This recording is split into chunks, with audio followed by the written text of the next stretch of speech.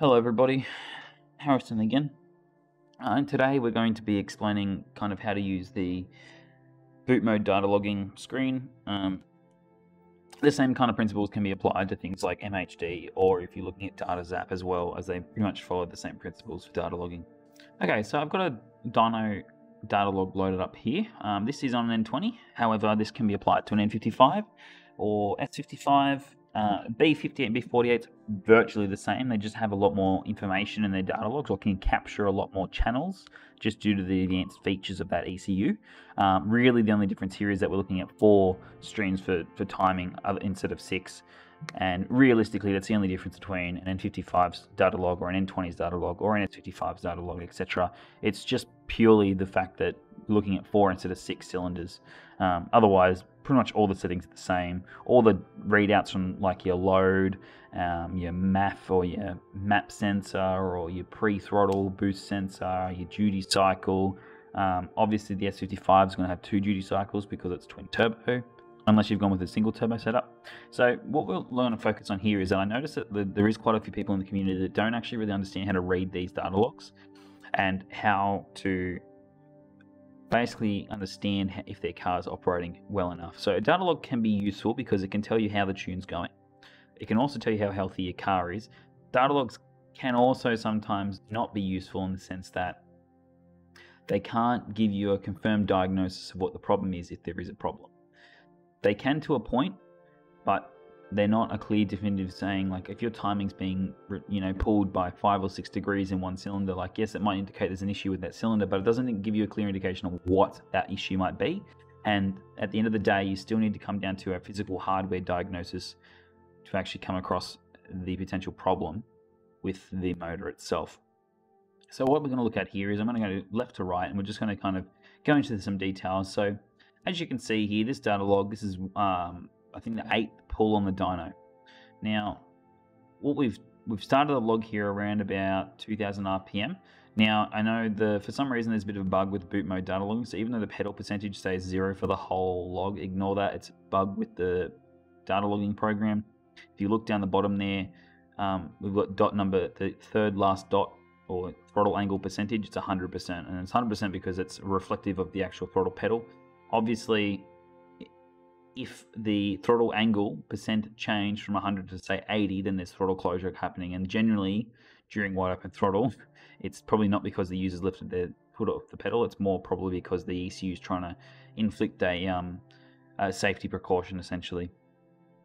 So the main thing to kind of take into account when you look at these data logs is, the first thing that I normally look at is the ignition timing, because that's a fairly important kind of feature. And then I look at boost as well. So I'll put in some notes here, and basically when it comes to your ignition timing, you want it to be as clean as possible on all cylinders. If, for example, and as you can see here, if we're looking at the screen now, we've got 6, 6, and 4.8 and 6. Usually if a timing pull is more than 3 degrees in a given cylinder, then there is either an issue with fuel quality, or there's an issue with air distribution, air temps, the quality of the fuel, or the octane rating of the fuel, or you could be running too much boost to the octane rating of the fuel. Cylinder 3 is 1.2 degrees off cylinders 1, 2, and 4.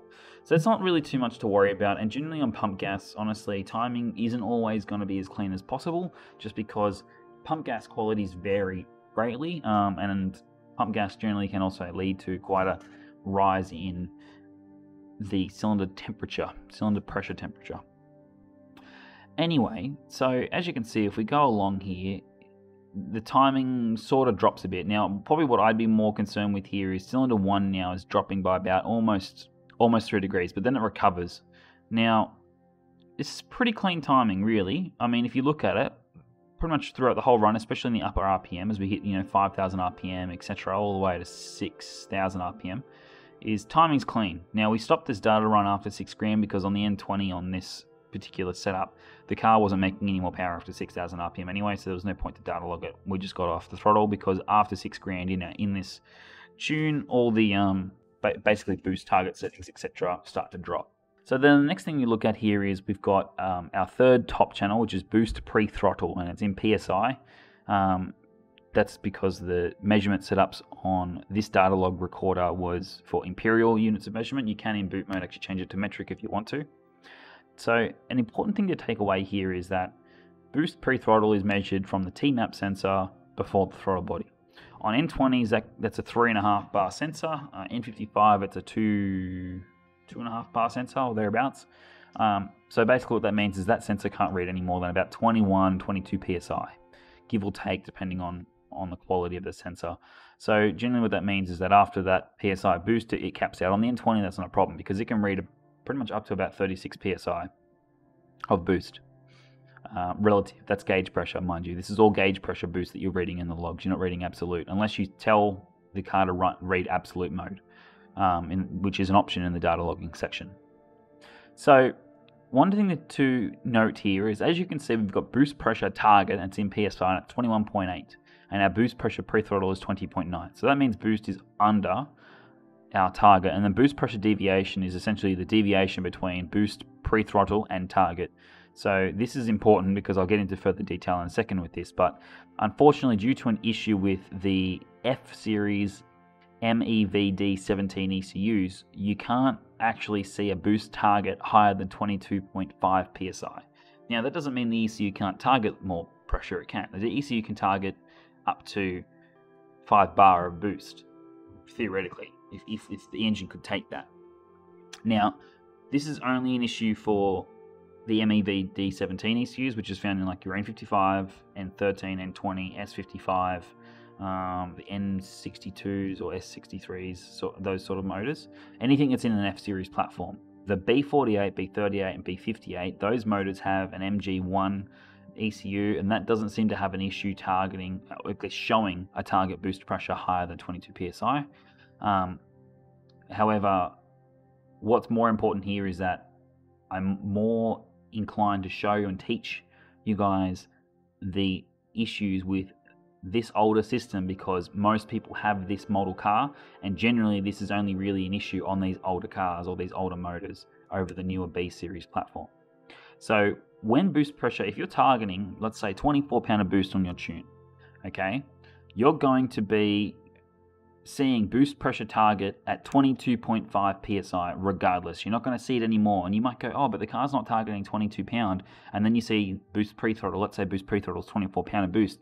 Then you go, damn, you know, my boost pressure is actually 2 PSI over my target. Like, why is my throttle not closing? Why isn't my car trying to be safe, etc.? Well, this is where the boost deviation channel comes in.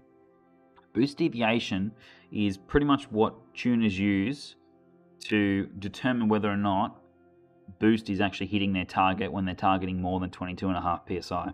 So for example, I have a tune set up that targets 24 pound of boost at 4,500 RPM.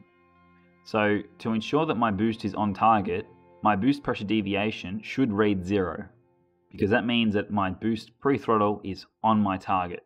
And even though boost pressure target says 22.5, I know that's a true target. So that's what you need to understand when it comes to reading a data log, when it comes from a boost perspective and boost target percentage. Unfortunately, it's just an issue with the data logging program. It just physically can't read data in the boost pressure target channel any higher than 22.5, so it'll just cap out, which is annoying because then you have to kind of, you know, rely on boost pressure deviation, which is pretty accurate, but there are some discrepancies that can occur, and you can end up chasing your tail a little bit if you're a tuner, but that is pretty much what tuners have to do to kind of understand and make sure that their target is targeting a target boost pressure, whether it's 24, 26, 28, 30 pound of boost, and that they can no longer rely on the boost pressure target channel.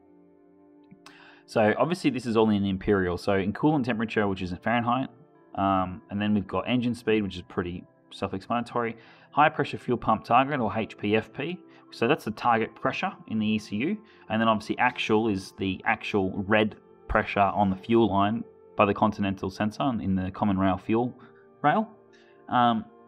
That's, yeah, pretty much 2900 or 2800 PSI is, you know, pretty close to the standard 20 MPa or 200 bar kind of target limit. IATs, which is in Fahrenheit for this log, it's 85 degrees Fahrenheit, and then you've got your ignition timing. Then we come down to knock. Now, generally speaking, if you look out through this whole log and I skim through it, you'll never see that knock go to above 0. which you might think that's great. But if I go in here and I start turning off all these channels, so you can actually turn off which channels. So if you want to try and focus on data a little bit easier, or particular types of data, go through and you can start turning all this off. Now, all I want to enable is knock detected. Now, if you have a look here, look, we've got one, and we've got another one. So there's 2 1s. So that means that there's knock, and that's on a threshold of 1. So you can knock normally measures in 0.5, or like it's normally in increments of 0.5. But if I go back in and turn all this back on, you can start to see knock starts to get smaller and smaller on the screen because it's trying to scale all the graphs properly. Scale all this in. And knock gets so small to the point that in some logs, especially data logs that are capturing a lot of information, such as like on the B series motors, where generally you'll be recording 40 or 50 channels if you're a tuner, you can sometimes never see these knocks. Even though they're actually there, you just can't see it because the way that the graph is scaled, it's scaled it down so small that it's really hard for you to see. So that's just one thing to take in mind. If you can't see knock, turn all the channels off, just see the knock channel and just see if there is any knock. That's my word of advice. The next channel that we're going to look at is lambda AFR and lambda actual. So lambda AFR is your target, the ECU's target lambda, or air to fuel ratio. Now, mind you, this is being read in air to fuel ratio, not being read in lambda. Okay, because we're measuring from an imperial unit of measurement standpoint. So lambda actual bank 1 is the lambda recorded, or the air to fuel ratio rather, recorded in bank 1 of your oxygen sensor. Bank 1 O2 sensor is the sensor before the catalytic converter. Bank 2 is the sensor after the catalytic converter, and that's generally the same sensor that also triggers your cell light when you run a decat. So as you can see, we're pretty close to target. This will fluctuate a little bit here and there, and as you can see, we hit a pretty lean spot in this tune, about 3500. Now, that to me looks like, if you look at the high pressure fuel pump as well, you can kind of see the pressure fluctuate. So that to me indicates that there was a fueling problem there. And as you can see, AFR jumps right up and then drops right down. So that to me looks like a bit of a fueling issue. Going on further down, as you can see here, the next kind of channel that I want to touch on, and this is a fairly important kind of topic, is load actual and then load target. Now these are used in combined or in conjunction with each other. Load actual rel in brackets percent is basically how much of the target load the car is reaching. So 64% of target load. So if you're targeting, let's say you want to target 250 load, then load target rel, or relative percent, shows 64.5. That means that you'd be targeting 64.5 of that 250 load. Okay. Now the next part, load target, technically shows you your load target. Unfortunately, and this is a pain, anything after 191.3 or 191.25 on a data logging perspective will just blank out. It won't be able to read it. So you might go, oh, I'm only targeting, this doesn't make sense. Why am I only targeting 65% of 191.3? No, you're actually probably more or less targeting 65.6% of 230 or 220 load, but you can't see that because after 191.3, the data logger won't show anything further, much like the boost pressure target channel. It's just an error. It's a glitch with the data logger, something you have to just get used to. Now there is a bit of a band-aid sort of fix to this. If you enable in the, and I'll show this now, data log config. So this is your default data log channels that you can enable or disable. Okay. If you go into other channels, get rid of that warning, then you can see this here, torque target. Now this basically shows you the load ceiling value that the car is operating out of. Now this can be perceived as your load target because in some ways or another, load ceiling can be used as, depending on how the tune's set up. Now this does vary because it depends on how the tune's set up. If the tuner is using the load ceiling table to tune the car, because there's multiple methods of tuning a car, then you can look at the torque target channel as essentially the new load target. Now this doesn't work in all cases, but at least it gives you a pretty good idea of the load or the cylinder fill percentage the car is trying to achieve, and it gives you a pretty good idea of essentially what that 64 or that 80 or 90% in the load actual relative percentage box it might be referring to. So if your torque target says 230 and your load actual relative says 85%, then you're probably more or less targeting something closer to 85% off 230 load. Okay. Now you might be going, well, what's load? Load is how you tune these ECUs, and it's not always the case. 220 load doesn't equal 22 psi. It depends on a lot of other factors, and things can change it. On N55 land, yes, generally speaking, a value such as 210 load usually equals close to 20 or 21 psi, but that depends because there's things like your VE, engine VE, volumetric efficiency, boost multipliers. Like there's a lot of tables that the ECU goes together and goes through to work out boost based on a load target. But it's a convenient thing to know, and having the torque target percentage enabled is, at least for these ECUs, it's a godsend. On the B series motors, it actually doesn't have a lot of these issues, and you can see true load target and load actual and load limit as well. You can see it's a lot more informative on the new ECUs. Now coming down to low pressure fuel pump actual raw PSI, this is essentially the pressure read from the low pressure fuel pump that's located in the fuel tank. Very rarely does this drop. If it does drop, then it's a pretty clear indication that you need to be upgraded the pump. The next thing we have is MAF LB a minute. So LB a minute is the unit of measurement. Typically these ECUs are reading kgh. However, this is imperial measurement, as I've said. So MAF. Now this is not measured MAF at the MAF sensor. This is calculated MAF based on the fancy load calculations done in the ECU. So this is helpful for tuners so that they know what part of the X or Y axis for a given boost related table the ECU might be looking at. So for example, wastegate duty cycle target, and as you can see we have a wastegate duty cycle channel down the bottom there. In the wastegate duty cycle table, one of the axis, the X-axis, is MAF essentially. It is measured in kgh, however MAF is the X-axis. So if you wanted to see, okay, I'm targeting 93 duty cycle, where that would fall, you'd look at the wastegate duty cycle table and go, okay, well, you know, under the 20 lb a minute section, targeting 93% duty cycle means that I'm in this section of the y-axis of that table. So that's MAF lb a minute is calculated MAF. It's not actual read MAF at the MAF sensor. Now, mind you, the MAF sensor is pretty much ignored during wide open throttle because you enter closed loop fueling mode, which pretty much relies off of the MAP or mass air pressure sensor, or TMAP sensor, depending on what you've set in the tune. In the tune, you can actually tell the ECU which sensor you want boost target to be based off of. Most of the time it's the TMAP sensor. So yeah, in closed loop mode or when you go wide open throttle, you're actually, the MAF sensor is completely ignored, or MAF. The next channel we've got here is MAP PSI. So this is the boost pressure sensor or MAP sensor in the actual intake manifold. Unfortunately, even if you do upgrade this sensor to a 3.5 bar, because it's by default a 2.5 bar on electronic wastegates cars. On pneumatic wastegated cars, this actually reads vacuum because of the whole vacuum system that's set up. So this kind of only really applies to EWG or electronic wastegate cars. However, on electronic wastegate cars, you can upgrade this sensor to a 3.5 bar sensor. But because of an issue with the data logging screen, it doesn't read higher than 22.5 psi.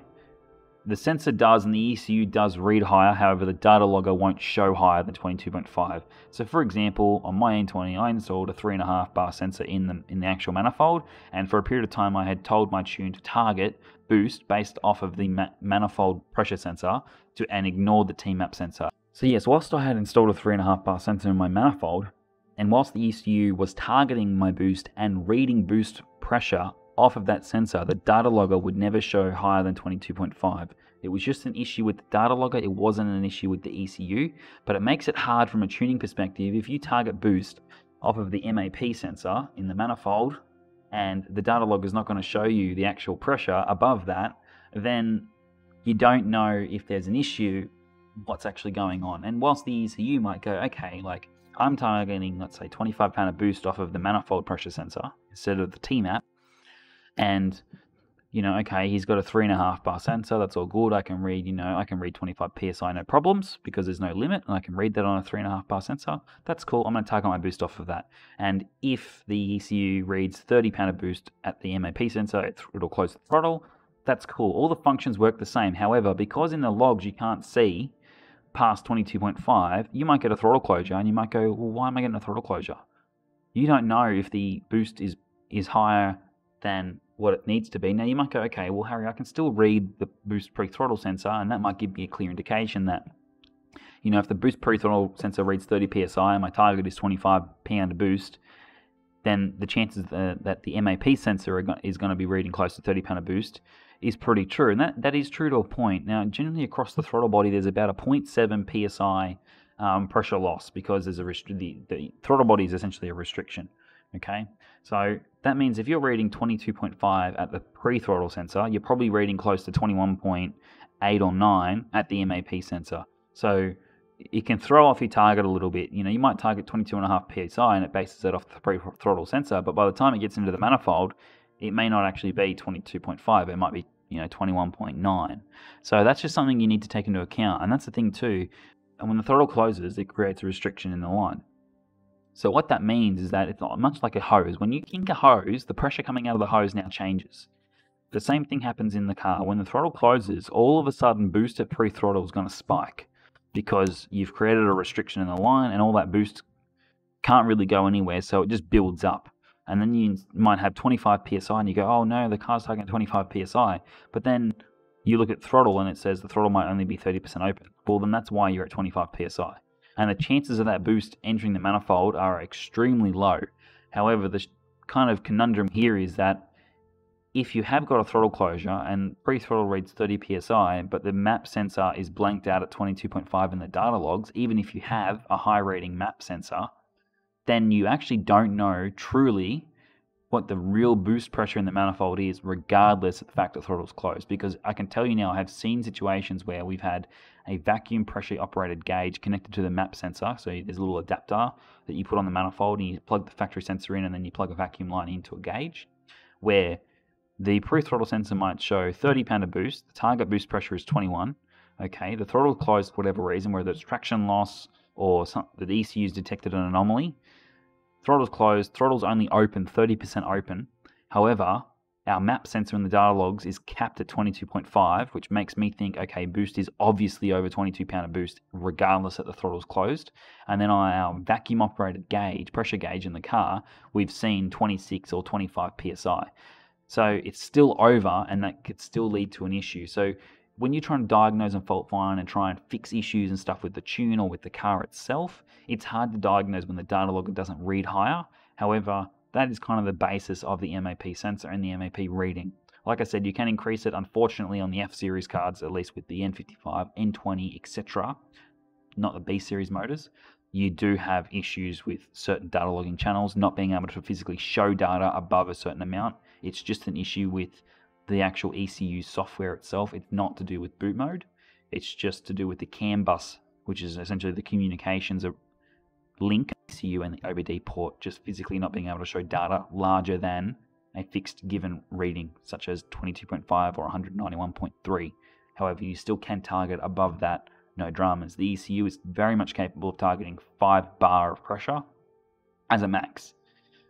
Moving on now is the next reading, mass flow HFM. So HFM is hot film mass. So that is actually this is the true MAF reading at the MAF sensor. This is exactly what's going through your intake. This is what's going past the MAF sensor. A thing to note here is, like I said, the MAF sensor is ignored during wide open throttle. However, if you want to see what the engine is flowing air volume wise, that's where you would look at the mass flow sensor. However, bear in mind, at least on the N20 and the N55 it's a bit different, but the N20 has a maximum amount of MAF that the sensor can read, and it can read up to about 36 or 38 pounds per minute of air as max flow, which means if you want to read past that, you need to upgrade the sensor, and the N55 is somewhere around the 46 to 48 mark. It's not really a problem during wide open throttle because, I mean, the sensor's not used, so if it blanks out, that's fine. However, it is useful information to know because it can give the tuner especially a good idea of what the turbo is doing and where you are kind of sitting in the load range as such, relative to the calculated MAF. So as you can see here, my calculated MAF is 20.3 and the hot mass flow HFM is 22.5. So what that means is that the ECU is targeting or expecting the car essentially to flow 20 pounds per minute, but what's actually happening is the car's flowing 22.5. Now, because we're not in open loop mode, the car doesn't really care. It's not going to close throttle or try and limit the car because, you know, the reading is higher than what it's calculated. It's fine. It's going to ignore it. It's just there for peace of mind and just so that the tuner knows what's happening. Your next channel, pretty obvious, oil temperature in Fahrenheit. Relative air filling, that's to do with your volumetric efficiency ceiling. Essentially, that caps at 255%. If it doesn't cap at 255%, then it generally means that you're hitting a limit of some sort. Throttle angle, as I touched on before, that's 100%, means open, and anything under that is starting to close. Wastegate duty cycle bank 1% is 93, so that just means that the wastegate is 93% closed. Now, one thing to note, on a stock system, that would mean it's actually 93% closed. On aftermarket turbo systems, sometimes the actual actuator arm isn't adjusted right. So the tune might say 93% closed, but in actuality, because the adjustment arm on the actual wastegate itself is not accurately adjusted, the true wastegate duty cycle could be 87% or it could be 95%. It could be higher. There is a learning process via BMW software tools to actually accurately get that adjustment nut on the wastegate actuator arm correct. But I have seen on some cars it might show, oh, I'm at 100% duty cycle and it's still not making more boost. What the hell's going on? And then they find the actuator arm is severely loose and it's not adjusted right. So then they retighten it, readjust it, and then all of a sudden, to make target boost, it's 80% duty cycle. That's just something you need to take into account. High duty cycle is also not good because if the wastegate is more closed, it means that more air is flowing around the volutes in the turbo or spinning the turbine wheel, which is good to a sense, but it's also bad because then it means that the air in the exhaust manifold has to go through the turbine, which is a restriction, which also means that you hit a restriction when it comes to making high power.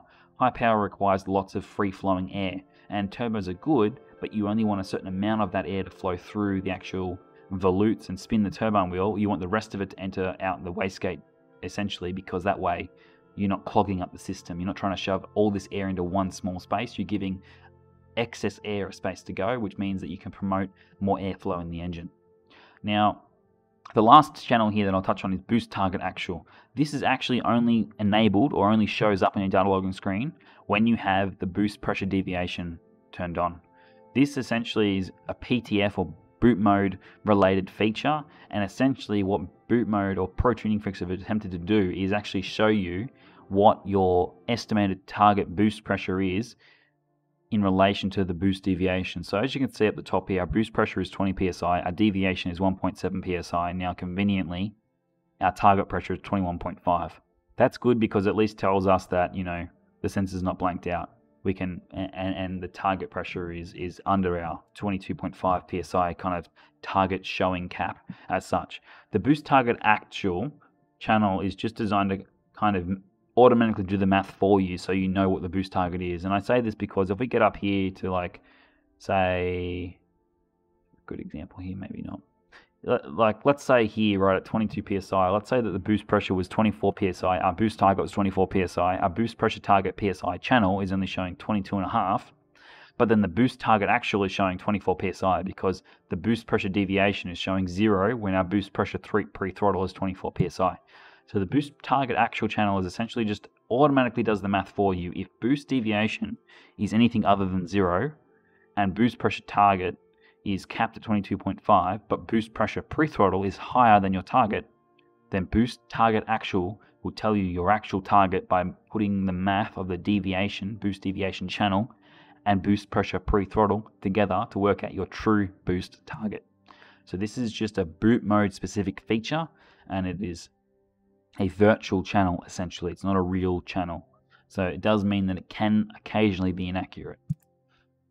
So I know that was a bit of a mouthful to go through. I encourage you all to rewatch if you do get a bit lost or confused. What I'm going to touch on though last is just the boot mode data logging config screen. Again, your default channels are pretty much channels that most people will be interested in looking at, and they're generally all that people really care for.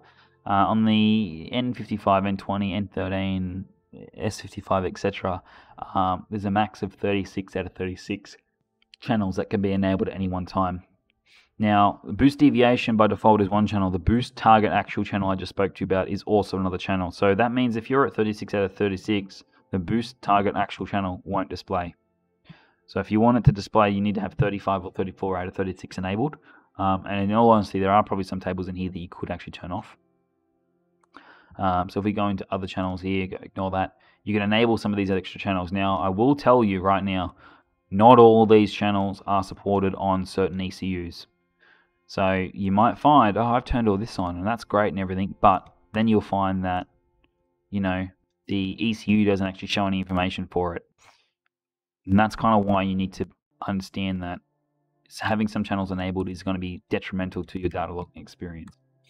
So my advice is to just enable what you need to enable and disable what you don't need. I mean, you don't need vehicle speed really. I mean, you know what your vehicle speed is. You might want to look at oil pressure and oil pressure target.